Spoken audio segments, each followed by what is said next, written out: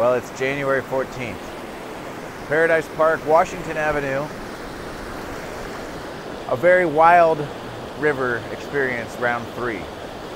The San Lorenzo has risen to 21 feet, adding the 3rd flood event to this year. In 7 hours, we've risen over 11 feet, and I don't see no stopping in sight. Now, we haven't come up to the same level as the last flood, not even to the first step, but the water's raging, and it looks like it's going to be doing a lot more damage.